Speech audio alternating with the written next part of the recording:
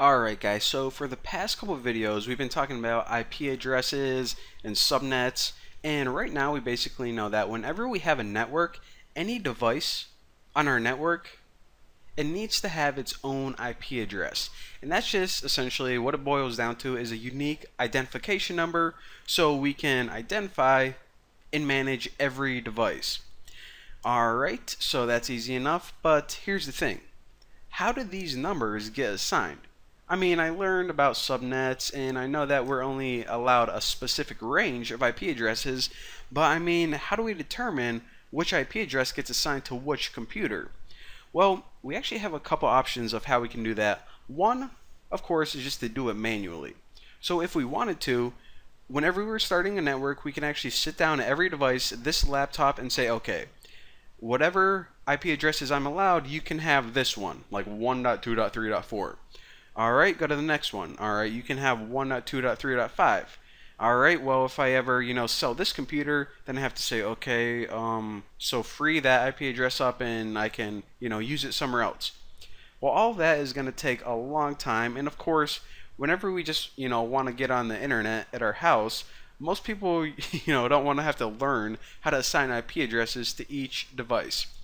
So instead, what usually happens is all this is taken care of through a method called Dhcp. You guys have to excuse my handwriting because I haven't used this tablet in, I don't know, a few weeks, and these things are actually really weird once you start using them after you haven't used them in a while. But nonetheless, alright. So DHCP, this stands for Dynamic Host Configuration Protocol. Now, long name, but it's actually really easy. All this protocol does is whenever you have a new device on your network or a device leaves, it assigns it, or what's the opposite of assign? Design? No, unassigns it an IP address. So basically all of this work that we would have to do manually, assigning an IP address manually, is taken care of automatically using DHCP. Now, just as a side note, you can actually have an entire server devoted to just this, but you really don't need that unless you have a huge, humongous network.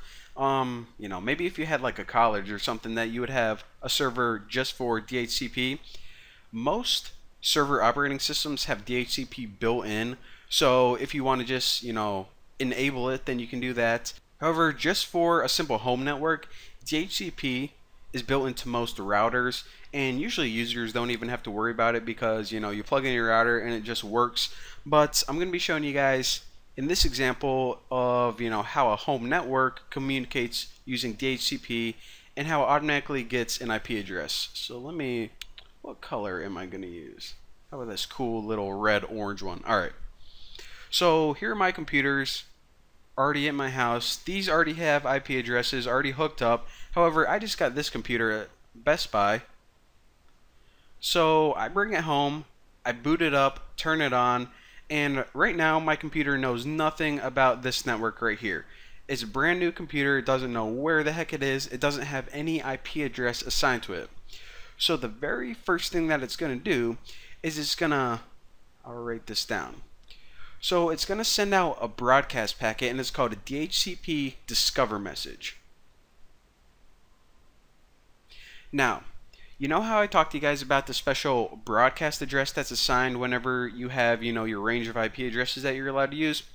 What this address essentially does is it takes a message and it sends it out to everyone it possibly can.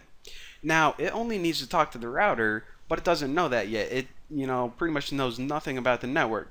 So this discover message, it's pretty much the equivalent of your laptop shouting out, "Hey someone, I'm here, I need an IP address, someone please help me." So that's what it is, and for the source, it uses 0.0.0.0. So your default IP address before you have an actual one assigned is just 0000. That means whenever anyone gets this message and send it back, just broadcast it out, shout it out to anyone. So that's the return address. And the next thing that happens, let me pick a new color here. Alright. So whenever your router hears this, what it does is it sends back a DHCP offer. So it says, okay, I heard that someone said they need an IP address. what I'm going to do is this. I am going to look through all of the IP addresses that I have, and if I have one that's available, then I'm going to say, okay, here's an IP address that you can use, let me know if you want it. So that's what the offer message is. Basically, the router or whatever DHCP system you have is going to find an available IP address and it's going to send it back. And remember, your laptop, it doesn't have a valid IP address, so this is going to be sent over broadcast too. So right now, these computers are pretty much just shouting at each other back and forth. That's the digital equivalent of it, but that's what's going on. So whenever the hardest part of this tutorial is actually just picking the colors I want to use. Alright, getting kind of sidetracked here. So your laptop receives an IP address, let's say 1.2.3.8. This one's available. Your laptop's going to look at it and it's going to send back, after it reviews it, something called a DHCP request message.